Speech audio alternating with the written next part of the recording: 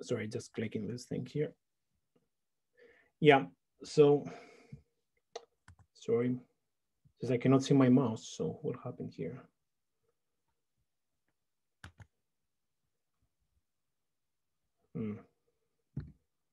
Sorry about that, just a second. Okay. Okay.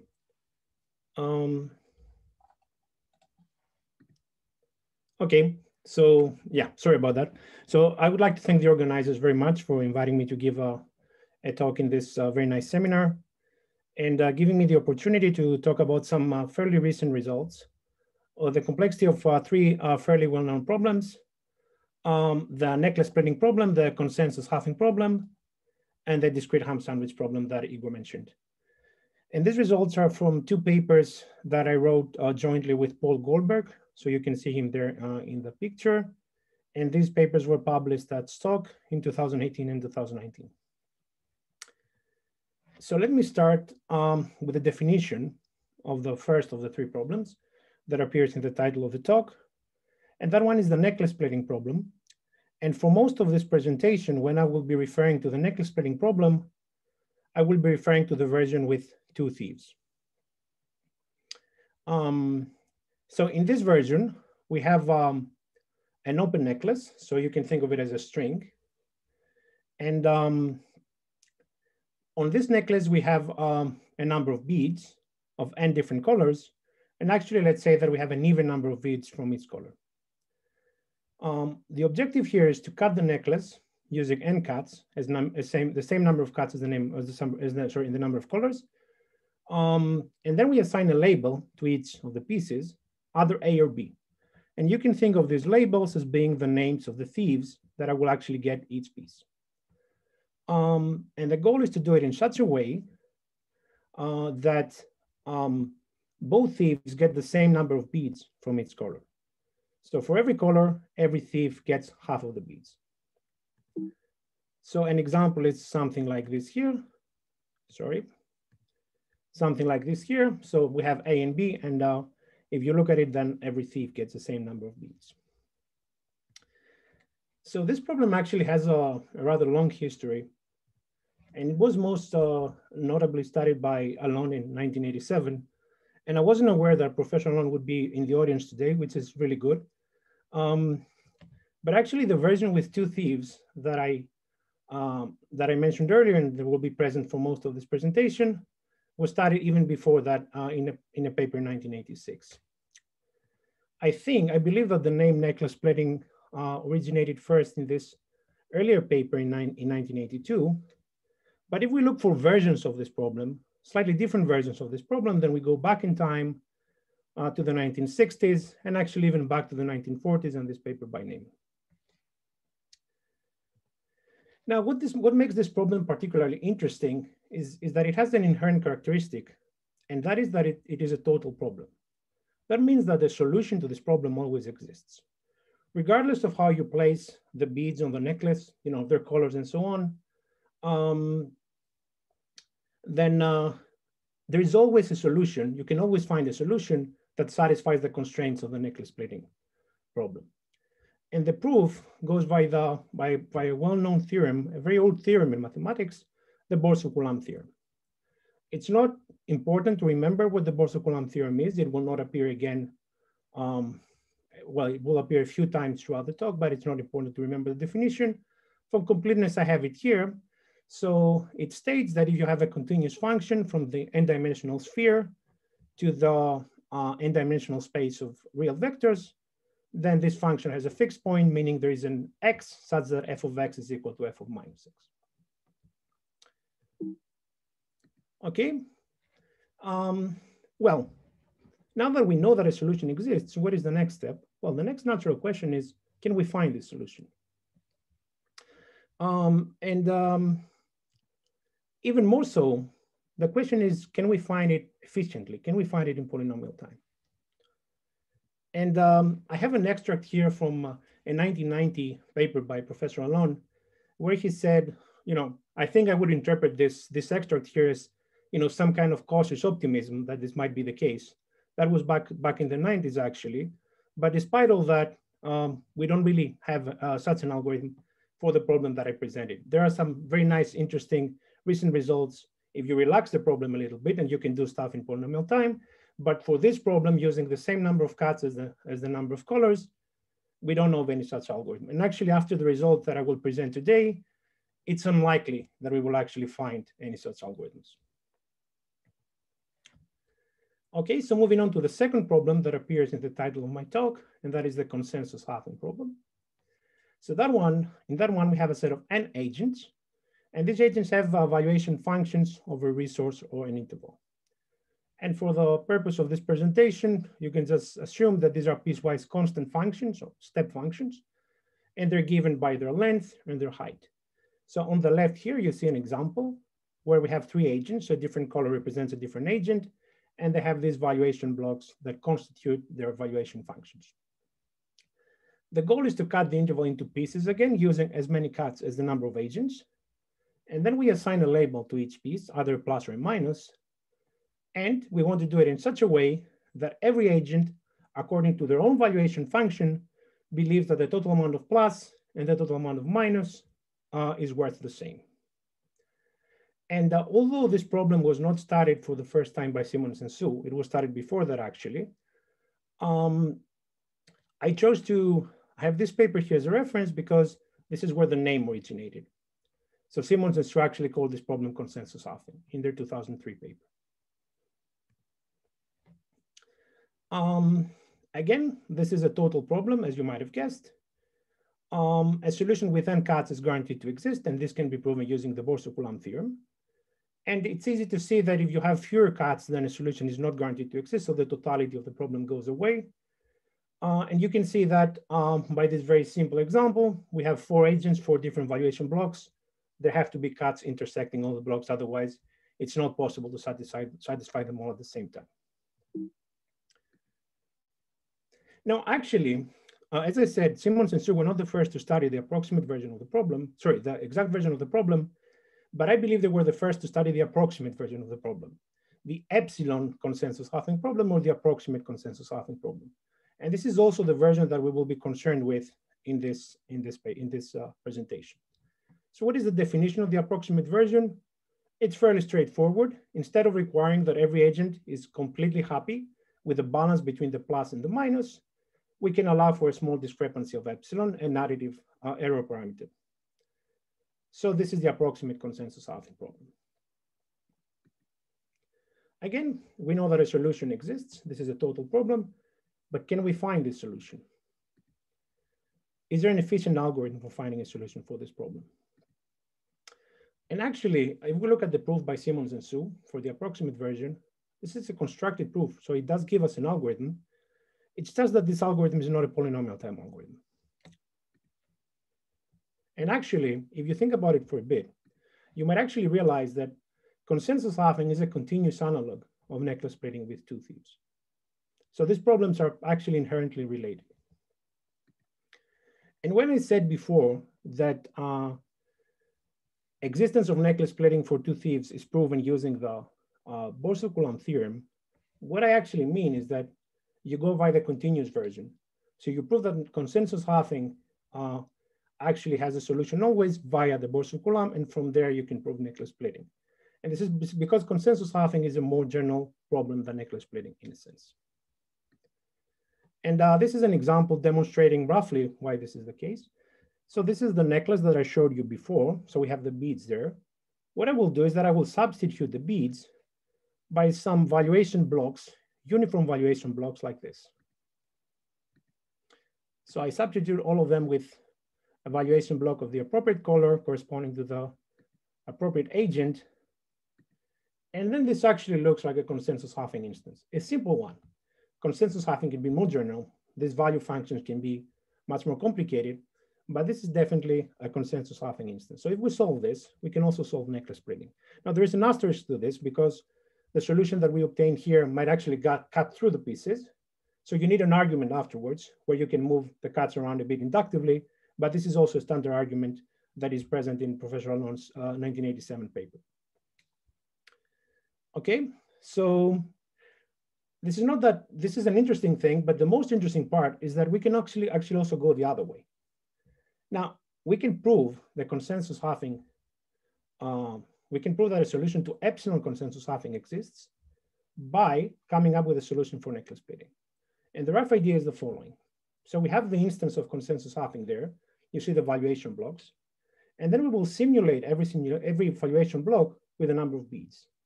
And the denser the valuation blocks, the more beads we will put in there. Then we will solve necklace splitting, and we will use this set of cuts to get an approximate solution to consensus halving. So there are two things to remember here. First, for this to work, it has to be that consensus halving has valuations that are piecewise constant, like the one shown here. And secondly, the approximation parameter epsilon has to be inversely polynomial in the size of the input. That might seem like a detail at this point, but it will become relevant later throughout the presentation. So I'll come back to this.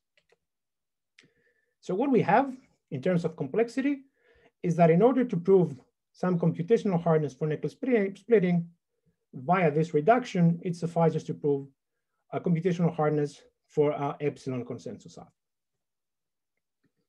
Okay, and this brings me to the last problem that appears in the title of my talk, and this is the discrete ham sandwich problem. So what we have here is we have these sets of points, endpoints, in d-dimensional Euclidean space. And let's assume that the cardinality of each one of these sets is even. And we want to find a hyperplane that splits all of these sets in half. So something like this. So we represent every set with a color, and on one of the half spaces, we have half of the points, and on the other half space, we have half of the points, and that is true for every color. This is also a very old problem. It actually dates back to the 1930s, although this is the continuous version, where we have measures instead of points. And it has been studied over the years, both in mathematics, but also in computer science. And again, as you might have guessed, this is a total problem, so a solution always exists, and this can be proven using the Borsuk-Ulam theorem again. So this is kind of a common characteristic of all of these problems, that you can prove them using the Borsuk-Ulam theorem. And this is not a coincidence. Now, what I would like to show is how you can get from discrete ham sandwich to necklace splitting. And this is also an idea that was presented before in several papers. So what you do is that you consider the moment curve, which is exactly what you see there. It's alpha squared, alpha to the d, in the dimensions for some alpha that is between 0 and 1. And if you think about it in 2 dimensions, it looks like this string here, this tilted string. Then we look at the necklace. And then for each bead, we look at the distance between the bead and the left endpoint of the necklace. And let's say that this distance is alpha, then we find the corresponding point on the moment curve, and we place a bead of that color there. So in 2 dimensions, you can think of it as taking the necklace and kind of tilting it like this, and then it looks like what you see in the picture, which is placing all the beads on the moment curve. So what we do afterwards is that we solve this using the ham sandwich theorem, the solution to ham sandwich, and we find the separating hyperplane. And everything that is above the hyperplane goes to one of the thieves, and everything that is below goes to the other.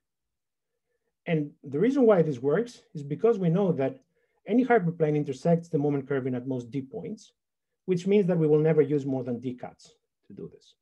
So from this, we can get a solution to necklace splitting. Where am I going with this? Well, what I would like to say is that beside this bullet that I mentioned earlier, we also have this, that in order to prove computational hardness for the discrete ham sandwich problem, it actually suffices to prove computational hardness for necklace splitting. And putting these things together, it actually suffices to prove computational hardness for epsilon consensus halving, and then we get hardness for all of these interesting problems. So this is the setup. And this brings me to this slide that I call the state of the world. And I will be coming back to this slide, and I will be actually populating this slide with new information. But this is the state of the world. The things that we knew for many years is that all of these problems always have solutions. Okay, now let's talk about complexity. And in order to talk about complexity, I have to talk about the appropriate complexity classes. And here we have a problem for which a solution always exists. So what is an appropriate class? In 1991, Megiddo and Papadimitriou defined a class which is called TFNP, which stands for Total Search Problems in NP. Total meaning that they always have a solution. And the other characteristic is that given a solution, we can check efficiently in polynomial time that this is actually a solution. And this is also a characteristic of all the three problems that I mentioned. So they are all in the class TFNP. Now, there are some issues with the class TFNP for several reasons that I will not mention here. It's not easy to work with. We do not expect to have TFNP complete problems. So what Papadimitriou did subsequently in a different paper in 1994 is that he defined many other classes, subclasses of TFNP, trying to somehow categorize different problems based on their complexity. So I believe that his vision was that with these subclasses of TFNP, he would capture the precise complexity of many interesting problems for which we do not know the complexity of. One subclass of TFNP that is of particular interest to us for this talk is PPA. You might have heard of this class before, maybe not.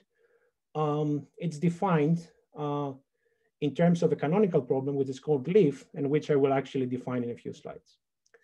Now, if you haven't heard of PPA, you might have heard of PPAD. PPAD is also defined with respect to a canonical problem, which is called end of line, and has been made famous for some reasons that I will mention in the next slide. Before I do that, let me also mention that TFNP actually has many other interesting subclasses, and there is a lot of work, ongoing work, recent work, very interesting work on these subclasses. So if you're looking for new problems to work in complexity, then I would suggest that this is a very fruitful and open area where you can actually get some very nice results. And there are some big open problems to solve. So speaking of PPAD, PPAD became very successful because in 2009, and actually before that, for the conference version, Paul Goldberg, together with Kostis Daskalakis and Christos Papadimitriou, showed that computing a Nash equilibrium, which is a very fundamental concept in economics, is complete for this class. And this result was complemented by a paper by Chen Den and Tang that showed the same thing for two players. And of course, this paper won several awards, it won the 2011 SIAM Outstanding Paper Prize, the Kalai Prize from the Game Theory Society. Kostis Daskalakis won an ACM Doctoral Dissertation Award for this paper. And also, this contributed to many of the awards that he won over the years. And actually, I have to say that if you look at this picture there, this paper actually received coverage from the mainstream media in Greece. Kostis actually was present in television, like television networks, mainstream TV, talking about these things. And I don't know about you, but it's not every day that you see a theoretical computer science on national TV, right? So that was quite good. Now, I looked if something like this happened in the UK, but I couldn't find anything from a quick Google search. So I guess maybe in Greece, the mainstream media are more interested in game theory rather than in the UK, but that's my conjecture. Anyway, let's now get to some definitions of these classes just to make sure that we all understand what they are. So PPAD is defined with respect to a canonical problem, which is called end of line. So what we have here as input is an exponentially large graph. This graph is directed, and every vertex has in degree and now degree at most one. And we're given a source. And we're asked to find another source or a sink. Now, of course, if the graph was given to us explicitly, that would be a trivial problem. However, the graph is given to us via access to two circuits, two Boolean circuits, for the successor of a node and the predecessor of a node. And we can query the circuit, we can get the result, and then we can search through the graph. So as an example, let's say that we start from the source that is given to us, and then we ask for the predecessor and the successor. There is no predecessor. We find the successor. Maybe we have another node there somewhere. We query this one. We find the predecessor and the successor. Maybe then another one. And somehow we may find here's a sink. So maybe we have found this sink. And this is the whole graph here that we don't actually see. So the point is, if something can be cast as an end-of-line instance, then it kind of implies that there is a path-following algorithm for finding a solution. Now, PPA is defined very similarly, but the canonical problem is called leaf. It's defined on an undirected graph. Every vertex has degree at most 2. We're given a leaf, and we need to find another leaf. And now we don't have a predecessor and a successor. We just have a circuit that returns all the neighbors. So it's a very similar definition. And now in terms of complexity, PPAD, if you're wondering about the name, this officially stands for polynomial parity argument on a directed graph. And a problem is in the class if it can be reduced to end of line. And if end of line can be reduced to this problem, then it's also complete for the class. And for PPA, we have the very same thing, but the graph is not directed. And reductions are from and to the canonical problem leaf. Okay, now let's get back to the complexity of these 3 problems. And let's ask ourselves, what did we know about the complexity of these problems? Well, the first observation is that they are all in PPA. And this should not be surprising because they can be proven using the Borsuk-Ulam theorem, and the Borsuk-Ulam computational problem has been shown to be in PPA. This was already observed by Papadimitriou. It was stated there, it was not formally proven. I believe that the first formal proof of PPA membership for Consensus-Halving and therefore for necklace splitting as well is in this paper that we wrote together with Paul and Søren Fredriksen and Jie Zhang. But I have to say that we didn't do much for this result there because it's essentially taking Simonson's proof, which is already almost an PPA result. You just have to formalize it in terms of a reduction. Now, discrete ham sandwich is also in PPA. That appears to be folklore. We have written a proof in the appendix of our 2019 paper, but we don't really take credit for this. The big question here was actually the hardness of these problems. Were they also complete for the class PPA? That was the big question. And coming back to the state of the world, we also already kind of knew that all of these problems are in PPA. Now, in order to prove computational hardness, we have to actually look at what kind of problems do we have to reduce from? Which are the PPA complete problems that we can use to obtain a reduction? And that actually brings up something quite interesting about these classes, PPAD as opposed to PPA. Now, here on the left, I have listed some problems that have been shown to be complete for PPAD over the years. And as you can see, we have some computational versions of well-known topological theorems like Sperner, Brouwer, and Kakutani. We have Nash that I mentioned earlier. We have several versions of computing market equilibria in exchange economies. And even some very general versions of NV-free K-cutting can actually be proven to be complete for PPAD, have been proven to be complete for PPAD. And there are many more. So in that sense, if Papadimitriou's vision was to define these classes to capture the precise complexity of many interesting problems, I think that PPAD has been largely successful in that regard.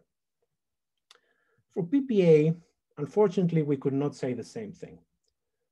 Up until recently, the only problems that we knew to be complete for PPA were problems that basically appear on the left that were somewhat artificially defined on non-orientable spaces. So you get rid of the orientation and you get a PPA completeness result instead. Recently, some papers like two-dimensional Tucker, Borsuk-Ulam, and octahedral Tucker were shown to be complete for this class as well. But this is only recently. There's actually another characteristic that applies to all of the problems on the right, though. And this is if we look into their definition. Let's say for Sperner, it starts a little bit like this. So we consider a triangulated simplex, and then there is a polynomial time machine or a polynomial size circuit that assigns labels to the vertices of the triangulation. If we look at Tucker, for instance, then again, we start from some triangulated hypergrid. It doesn't matter. You don't have to know what this is. What is important is that the labeling function is given via means of a polynomial size circuit. But actually, as early as Papadimitriou's original paper in '94, he asked the question of whether we can find problems that are complete for PPA that do not exhibit this property, that do not have a circuit explicitly embedded in their definition. And the same question was reiterated by Green in 2001, and he called these problems natural. So he used the term natural to refer to problems that do not have a circuit in their definition.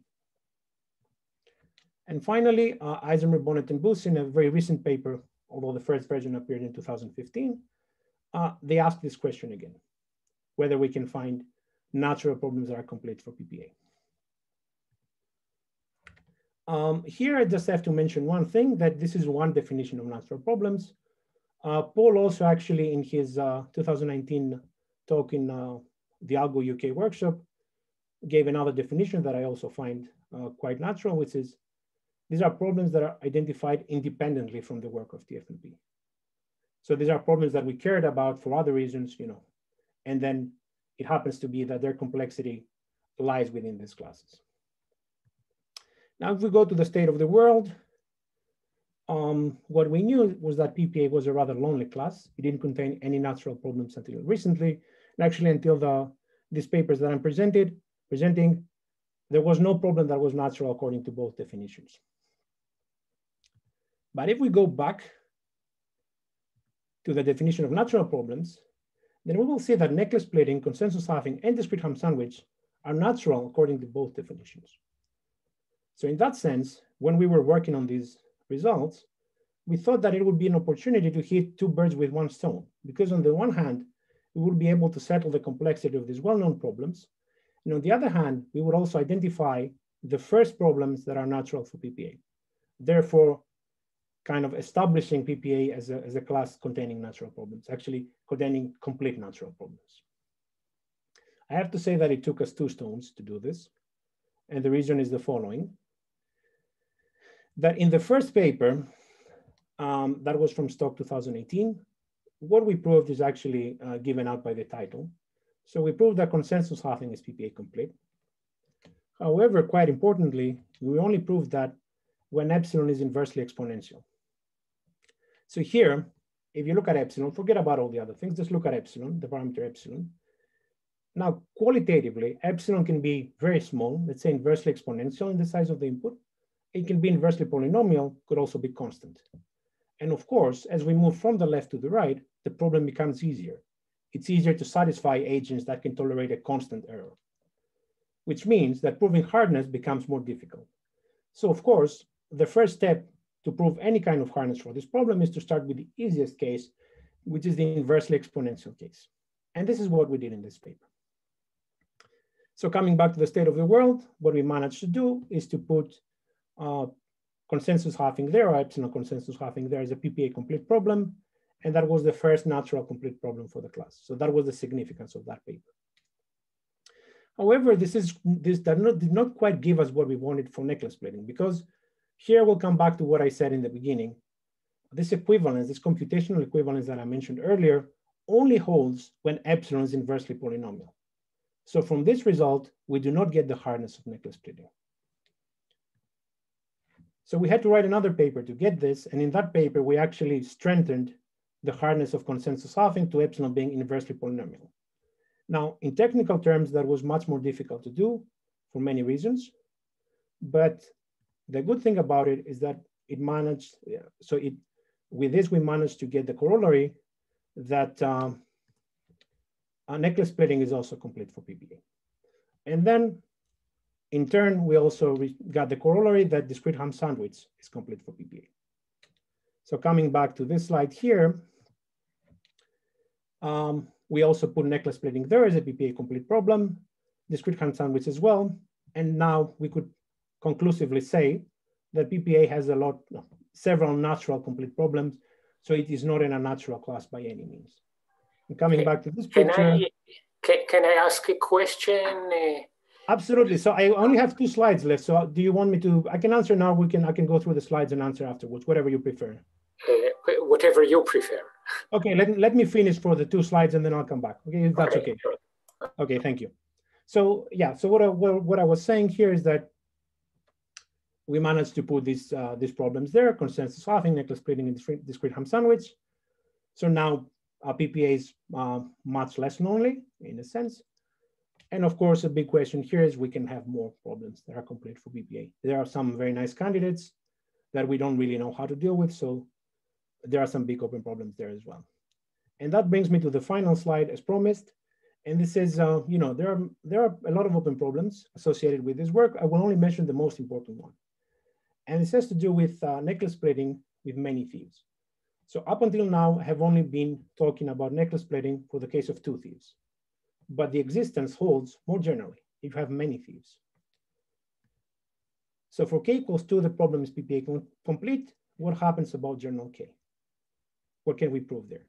As I said, Professor Alon's existence proof holds for any k. It does not use the Borsuk-Ulam theorem. It uses generalization of the Borsuk-Ulam theorem. But the question is what happens in terms of the complexity. And I have to say here, I have to explain that although it seems like the problem is more general because we have a larger k, we're also allowed to use more cuts. So the problem does not necessarily become harder. So we have some results on this. This is a very recent paper that I wrote together with Alex Hollander. So Alex is a brilliant student of Paul, a PhD student of Paul, and also Katerina Sotiraki and Manolis Zabetakis. And there, among other results, we managed to prove that necklace plating with P thieves, where P is a prime power, lies in a computational class which is called PPAP. So PPAP, so this is a set of classes parameterized by the parameter P. It was defined also in Papadimitriou's original paper in '94. And you can think of them as different versions of PPA in a sense. And PPA2 is actually PPA, but you can have others as well. And I believe this is the right class, the right complexity class for this problem. Although it's a big challenge to prove whether we can have PPAP completeness. So what about hardness? This is the big question here. In this companion paper with the same set of authors in ECA this year, we managed to give some preliminary evidence that this problem is hard. So it's not solvable in polynomial time. But I would say that we're still far from the theorem that we would like to prove, the result that we would like to prove, which is precisely this. We would like to prove that necklace plating with P thieves is complete for PPAP. And I believe that this will actually require us to use some fundamentally new techniques. There are a lot of obstacles if we try to use the things that we have used. So this is a very challenging question. Yeah, so that brings me to the conclusion of my talk. Thank you very much, and I'll be happy to take any questions.